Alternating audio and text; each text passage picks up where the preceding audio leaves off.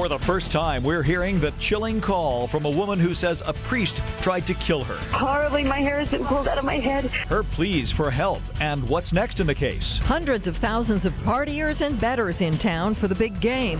Police are out in force to make sure we all stay safe on the roads. And a tragic accident leaves 2 workers dead, a third so contaminated doctors had to take turns treating him. Now, your #1 11 p.m. newscast. Channel 8 Eyewitness News in HD. Trying to save their co-worker, 2 men risked their own lives and jumped into a sewer hole after him. An engineer was trying to fix a sewer pipe, but as he finished sawing, a torrent of water swept the tool out of his hands and he fell in after it.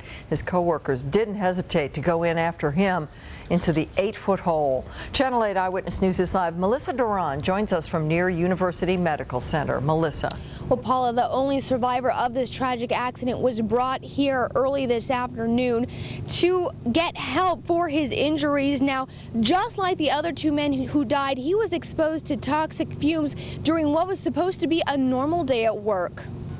Routine maintenance on a clogged pipe at the Orleans Hotel took a deadly turn for 2 employees. Clark County fire crews rushed out to the hotel after reports 3 men had fallen into an 8-foot deep sewer manhole. Rescuers say an engineer was cutting the pipe with a saw when the pipe burst. The water pressure, once that pipe broke through, hit the saw, knocked it out of his hand. He leaned forward to try to catch the saw. That's when he fell in. 2 co-workers dove in after him. The toxic fumes inside knocked all 3 unconscious. The combination of hydrogen sulfide and methane gas can be lethal, yes.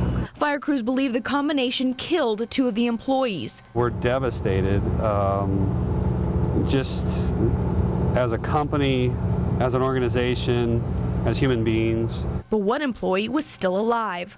They put a harness on him and basically winched him out of the hole feet first. Once they got him up, they found out that he was unconscious. They put him on the gurney and they started giving him oxygen. That brought him around. He spent his night here at UMC, where doctors have worked feverishly to save him. But because of the fumes, basically, and the gas that is still in his body, they're basically having to, almost rotate people around him to give him the medical care that he needs because he is extremely toxic. And while everyone waits to see if this employee makes it through, word of the tragic accident is already spreading through employees and friends at the Orleans Hotel. Right now, there has been no confirmation which of the 3 men actually survived this whole ordeal, whether it was the one who initially fell into the hole or one of the men who went in to save him. Right now, OSHA is investigating, but we do know that the sole survivor remains in extremely critical condition. Reporting live, Melissa Duran, Channel 8 Eyewitness News. Melissa, working in such a hazardous area, were the crews able to get to the other 2? Well, they actually were. The Clark County Fire Department tells me earlier today that they secured the scene and were able to pull the bodies out from the hole at about 8:30 this evening. Once the bodies were out, they decontaminated them right there on the scene and then were taken to the coroner's office. Thank you, Melissa. Clark County prosecutors are working to extradite Father George Shaneen back to Las Vegas. For the time being, he is jailed in Arizona. Shaneen is accused of attacking and sexually assaulting a woman 1 week ago, then fleeing the area. Tonight, for the first time, we are hearing the victim's terrified voice recorded the night of the attack in a 911 call. Michaelina Bellamy said Father George Shaneen beat her with a wine bottle until it broke over her head. Then she says he grabbed her by her hair, dragged her into another room, and began sexually assaulting her and choking her. All she could do was pray. But then he suddenly stopped, said he'd kill himself, and left. Police caught up with him in Arizona yesterday. On the tape, Bellamy's voice is full of fear for her life. Help me. This is the fire department. What happened? Did you fall? No, I got beaten up. You got beaten up. Okay. Horribly, my hair has been pulled out of my head. Okay. Where's the person who did this to you? I don't. He's going to kill himself. Where is the person who did this to you? He left. Which way did he go? And you're bleeding from your head? I'm bleeding from everywhere. Bellamy wouldn't tell the operator who attacked her, but later she told police it was Shaneen. Bail for Shaneen is set at $1 million. He'll be back in court on Tuesday. Well, it's Super Bowl weekend for Las Vegas, and before you leave your house the next few days, prepare to spend some more time on the roads. Even more people than last year expected to be in town. An estimated 287,000 should be visiting, which can mean dangers on the roads, but beware that police will be watching closely. Channel 8 Eyewitness News is live. Adrian Arambulo joins us from the Desert Inn Arterial. Adrian? Dave, police are expecting a lot of drunk drivers to be on the road on Super Bowl Sunday, from people leaving parties to tourists leaving the sports books. So a DUI checkpoint is going to be in effect, as are roving patrols for those who want to gamble by drinking and driving. Las Vegas might be the second most attractive place to be for football fans on Super Bowl Sunday, other than the game itself. There will be plenty of parties on the Strip and off. Instead of game tickets, fans can pick up betting slips.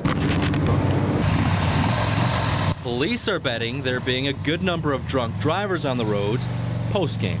In anticipation of that, we'll be doing a DUI checkpoint on Sunday evening.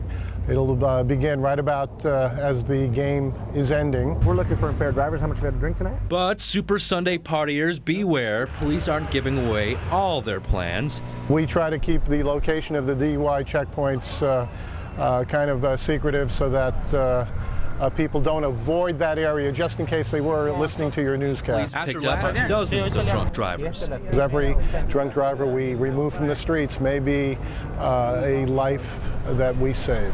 And besides the checkpoint, highway patrol troopers will look to intercept intoxicated drivers in what they call saturation patrols. We're looking for any reason whatsoever to contact you and to ask you if you've been drinking, to smell inside of your car. If the risk of losing your life or costing someone else theirs is not enough to stop you from drinking and driving, consider this gamble. A best case scenario DUI down here in Las Vegas is going to cost you conservatively probably between 10 and 12 grand.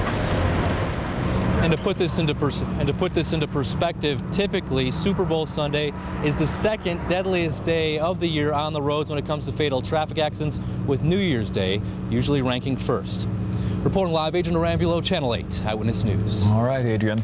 And a lot of money is going to be put down on this game. In fact, the amount gambled here in Las Vegas will equal the size of a lotto jackpot, about $100 million. I'm going to try to make a few bucks on those, just a few dollars here or there. Just for fun? Just for fun, because it's almost an impossible bet. And there are pages and pages of different kinds of bets that can be made. About 80% of the money bet in Las Vegas on the Super Bowl will likely be placed Saturday and Sunday. It's the biggest amount of money bet on a single game all year. The Air Force Thunderbirds will play a special role in the Super Bowl.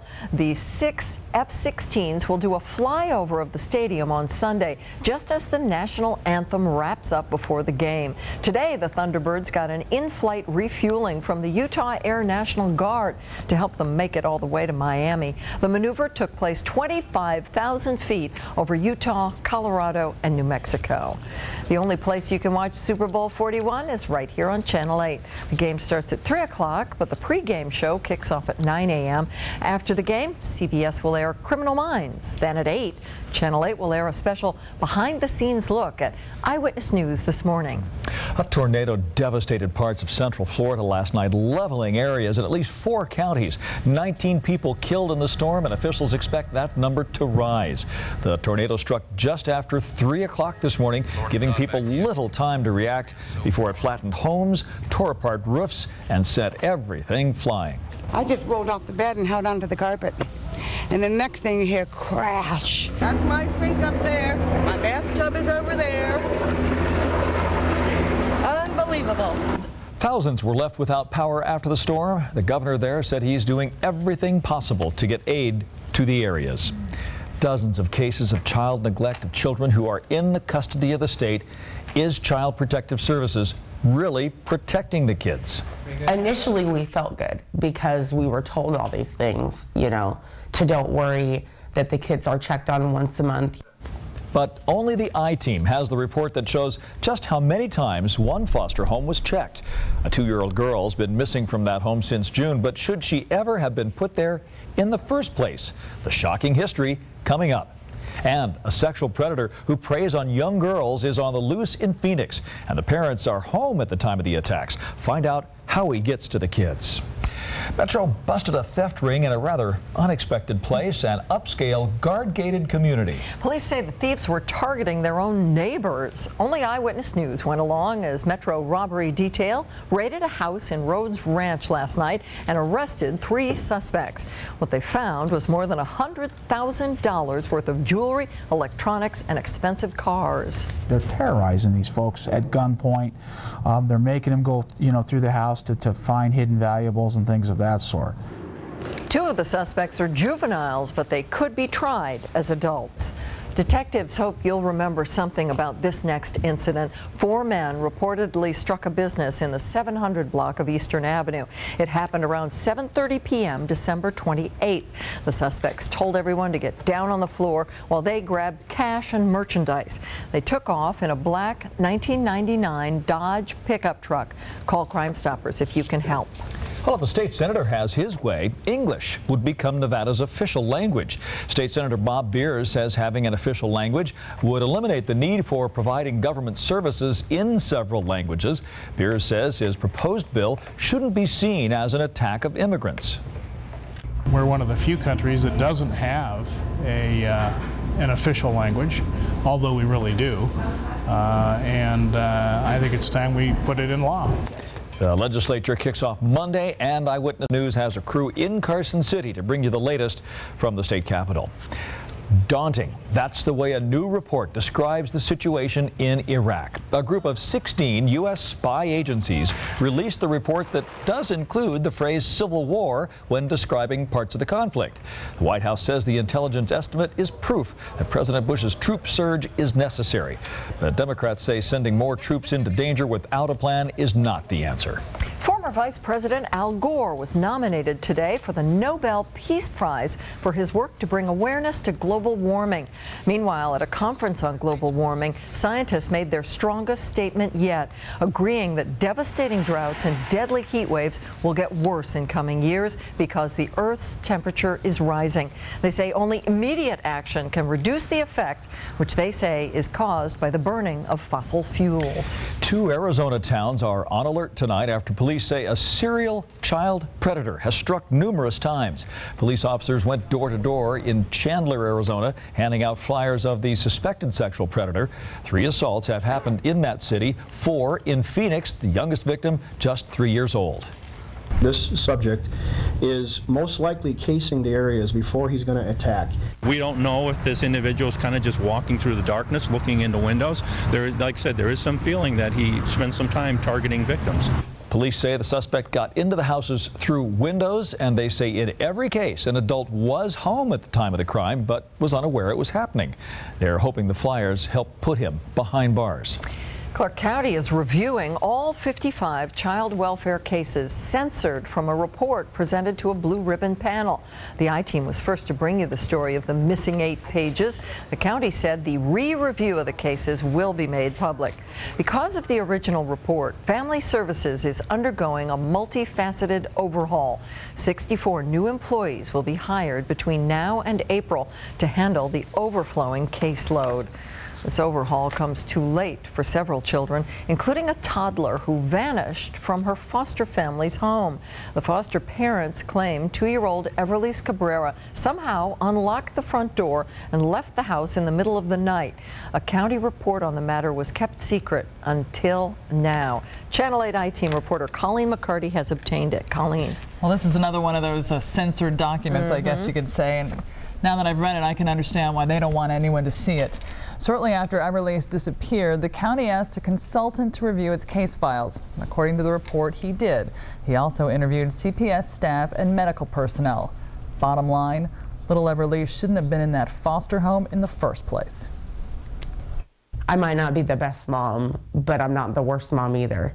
Marlena Olivas makes no excuses for her mistakes. Her drug use led to the removal of her children, 11-month-old Benny and 2-year-old Everlyse.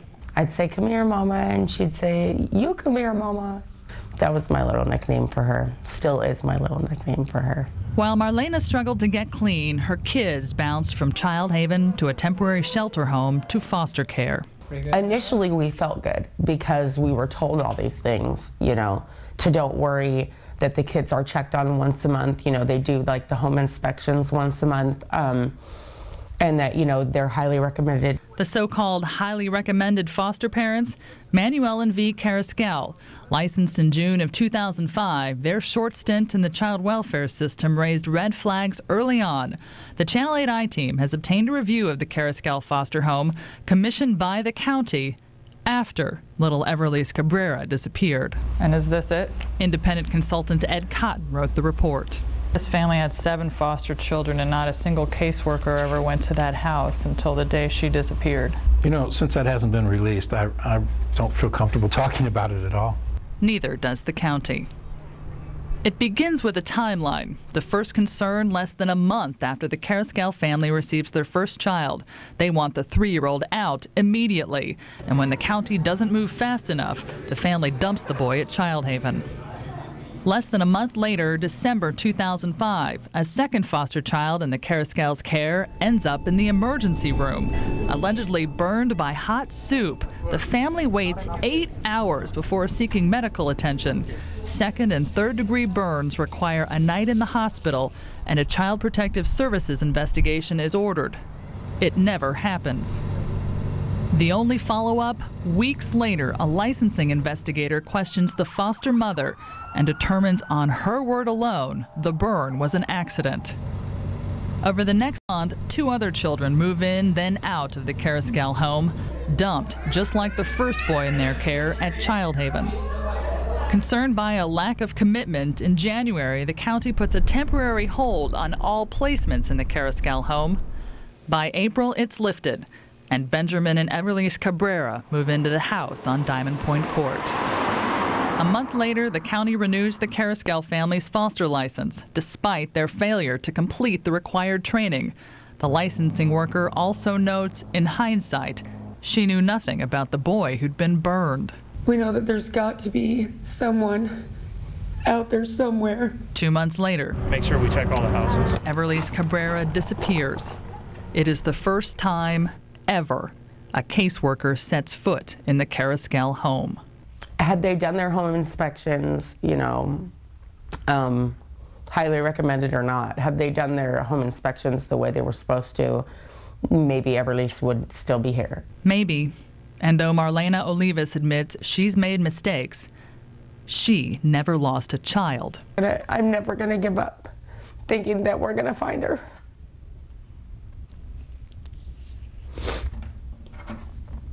That, to me, that's the hardest thing, is to imagine not ever getting her back. And I can't imagine that.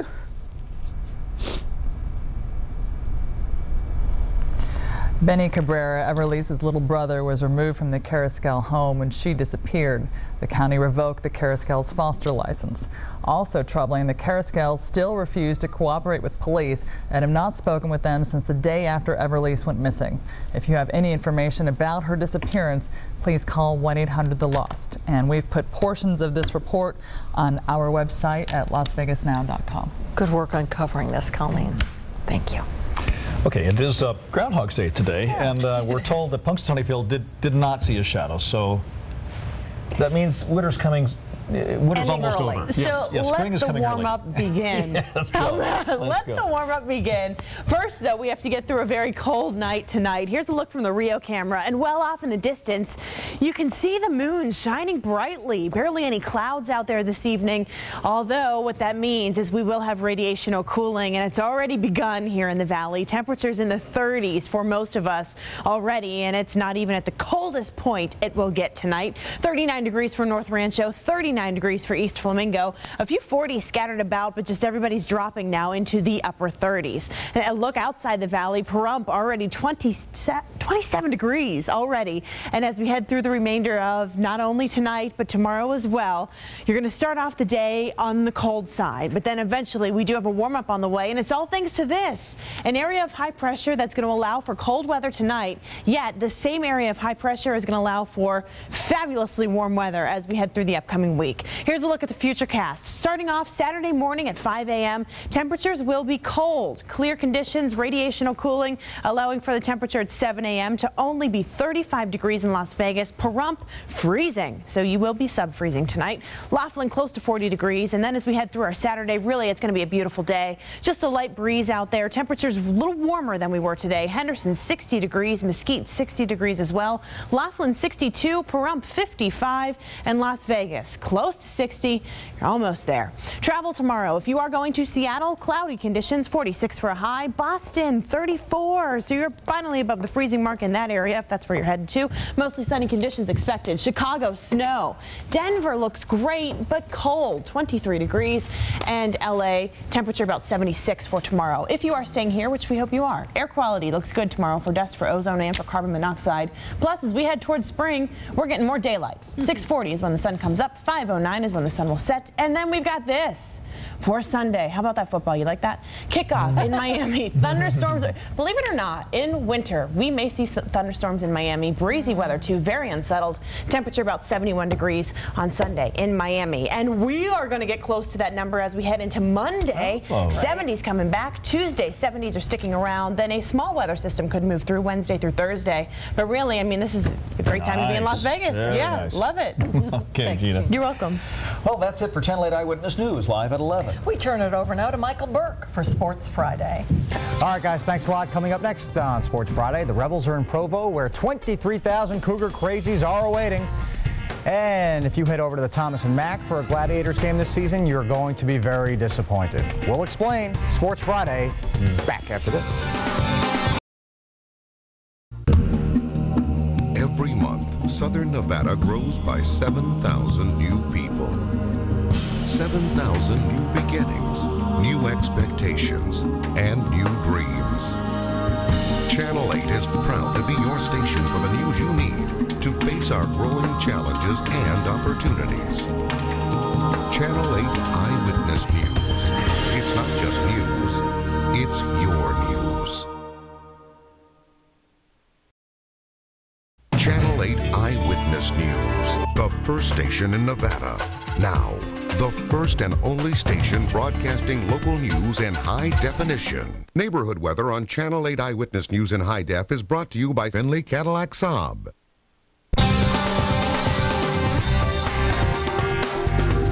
Hi, everyone. Welcome to Sports Friday. I'm Michael Burke. Super Bowl 41 now fewer than 48 hours from kicking off. The Bears and Colts both practice for the final time today, and they'll walk through their game plans tomorrow at Dolphin Stadium. It'll be a big day for Peyton Manning, the first Manning who can quarterback a Super Bowl champ.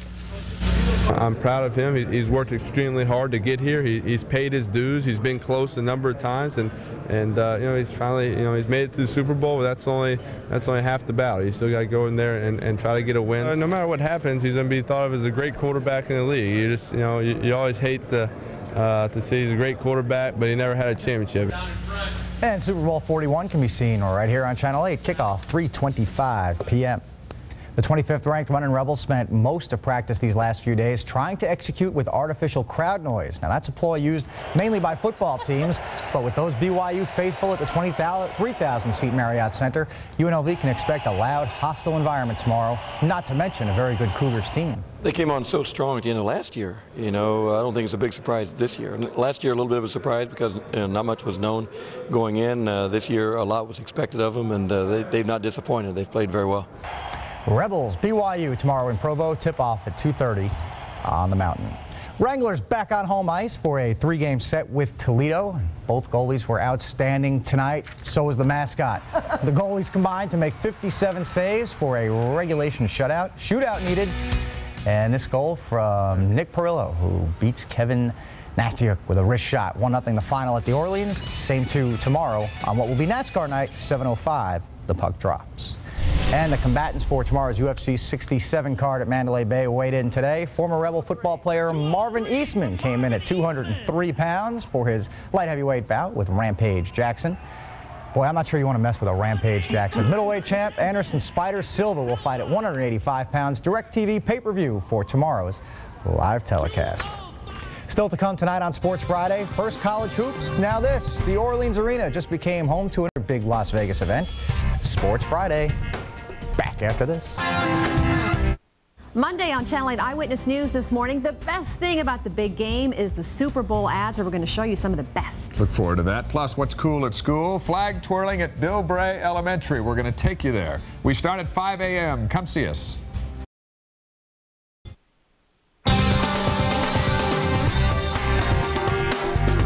There's UNLV safety Jay Staggs among the All-Stars taking part in tonight's inaugural Texas First the Nation All-Star game. First half action, Montana quarterback, formerly of Washington State, Josh Swagger, never has a chance with Staggs in his face. Jay forces the fumble. It's eventually scooped up by the Nation. Very next play, the Nation would make him pay. Watch Ryan Moore get under this one. And then at his knees, he makes a nice little catch for 6. Nation beats Texas 24-20, the final score. The Las Vegas Gladiators Arena Football League team isn't leaving Las Vegas, but it still has to fill out one of those change of address forms with the post office. Chris Matthews has more now. In sports, there is that home field advantage, which apparently hasn't been much of one for the Gladiators. Struggling on the field and at the gate, the team needed a change. So they moved. Kind of like the Colts in 1984, bolting from Baltimore to Indy. Kind of. Well, I don't think it was quite like that because, you know, we had to go through a lot of hurdles with contracts and, of course, visiting with Damon and Darren and Mike Hamrick, and then also we had to get league approval. Instead of moving from one state to another, the Gladiators are moving from one home to another, from the Thomas and Mack to the Orleans Arena. Football season won't end on Sunday because of the Super Bowl. We'll continue to have football here at the Orleans Arena. The setting will be more intimate. Besides, trying to fill a 9,000-seat arena is much easier. I think it's a little more cozy. You know, it'll be a little better environment for the fans, and I'm looking forward to it. The league had to give Las Vegas permission to move into a smaller venue, but in this case, bigger wasn't necessarily better. It would be a great way to showcase arena football with a packed arena and get the excitement, and that's what it's all about. Chris Matthews, Channel 8 Eyewitness Sports. For the score. Those who attended that Florida-Kansas basketball game earlier in the year at the Orleans Arena know how loud that place can get, so hopefully that the Gladiators have created a great home field advantage for themselves. Lembanker likes the Bears plus touchdown over the Colts. He actually likes the over-under at 45 points, but it's at 48.5. Either way, if you go with Lem and take the under and the Bears plus 7, you'll be in good shape. That's all the time we have for Sports Friday tonight. Thanks so much for joining us. David Letterman is next with David Spade. Enjoy the Super Bowl here on Channel 8.